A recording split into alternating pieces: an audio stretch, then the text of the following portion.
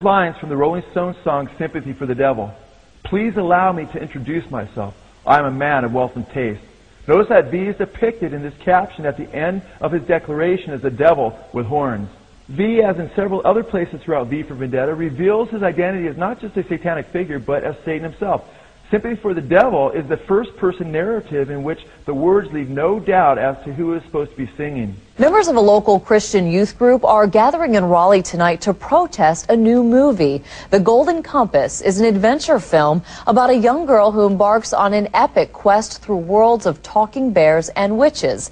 But some say it's anti-Christian. Sabrina Zimmering is live at the Mission Valley Cinema in Raleigh with more. Sabrina? Well, Shay, youth from the local Christian film school Byrne were out here tonight braving the rain and the cold, waving signs warning parents of the message that the Golden Compass gives.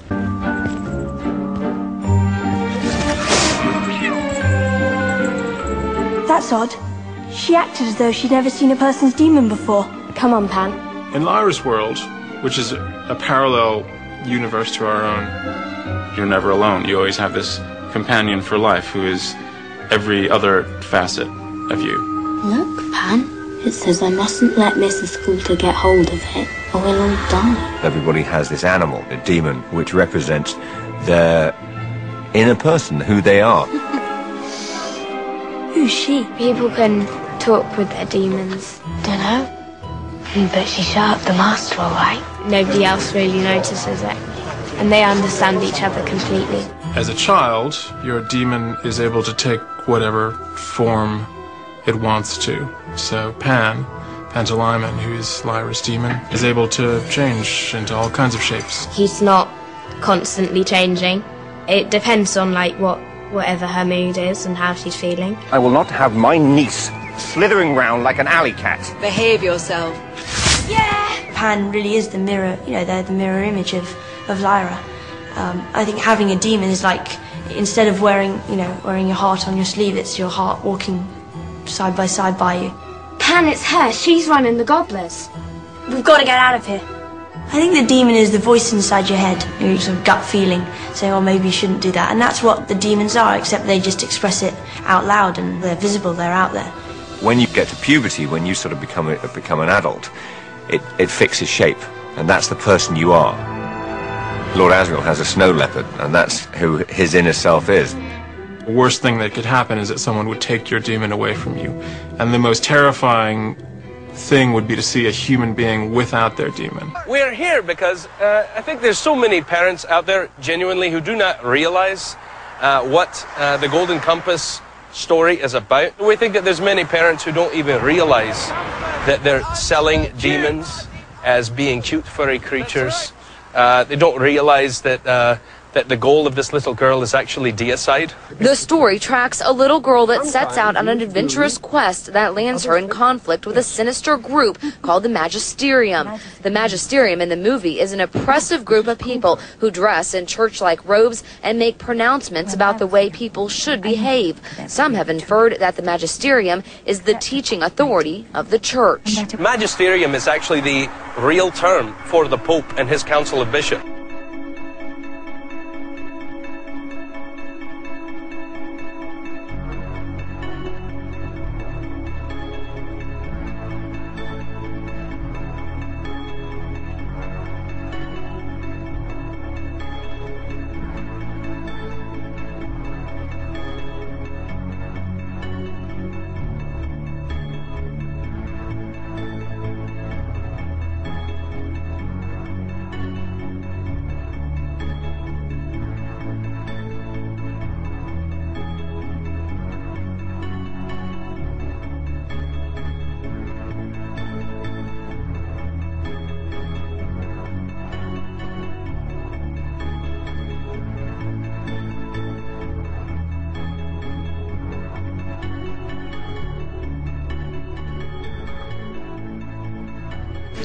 Theories about what will happen in the year 2012 are a lot like snowflakes.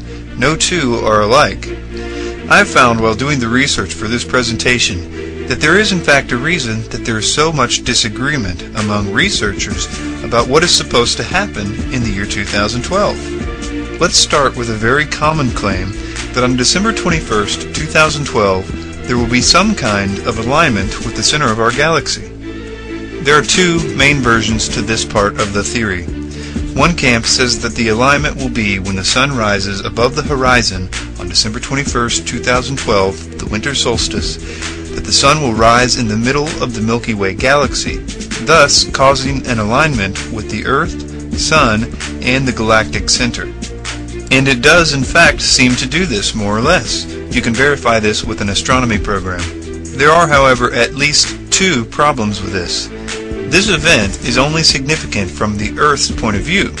The precession cycle, or the roughly 26,000-year wobble of the Earth, only causes the effect of the stars changing position on the horizon, and therefore only the effect of a galactic alignment. If you were viewing this from anywhere else in the solar system, it would be totally insignificant.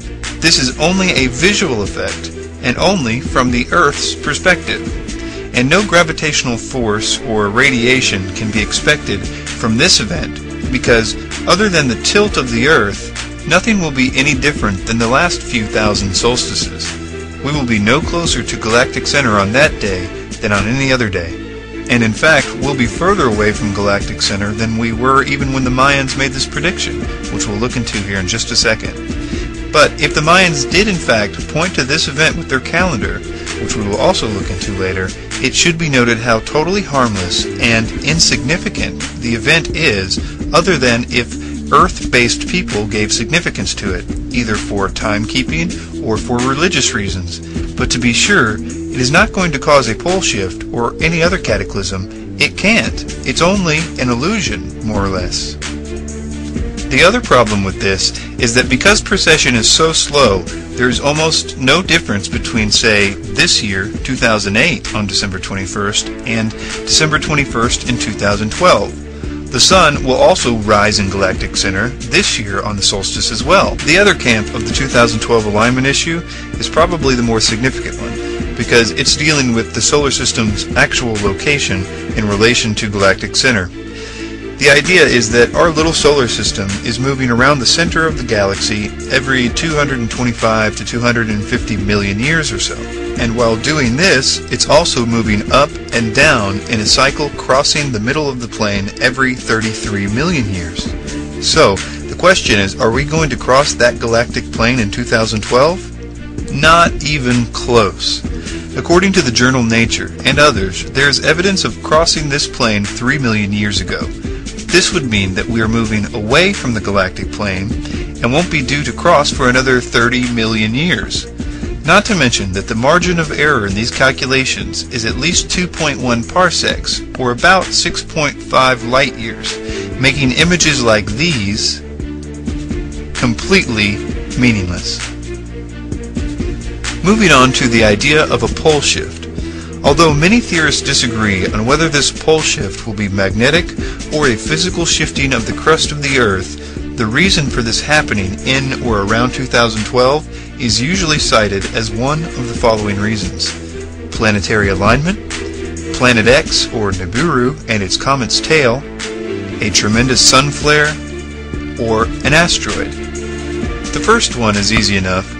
There is no planetary alignment on December 21st, 2012. This is what the planets will look like on that date. Let's take a look at some of the Planet X theories. The idea of Nibiru, or Planet X, is traced back to Zecharia Sitchin and his translations of the Sumerian texts, and specifically to his interpretation of VA243 cylinder seal, which he says shows that the Sumerians knew of 12 planets, minus the sun and the moon, which they considered planets, and this would mean that there is another planet. His interpretation of the seal is wrong. The Sumerians have an unambiguous symbol for the sun, a circle with 4 triangles around it, like rays, and squiggly lines between the triangles. That is emphatically not the symbol in the seal. The symbol used in the seal is that of a bright star. This symbol for stars is very commonly used, and this is the symbol that we have in the seal. So even Sitchin's basic premise is wrong. Sitchin claims that the picture shows Uranus, Neptune, and Pluto too, but the Sumerians didn't have telescopes and therefore could only have known about those planets if aliens told them about their existence.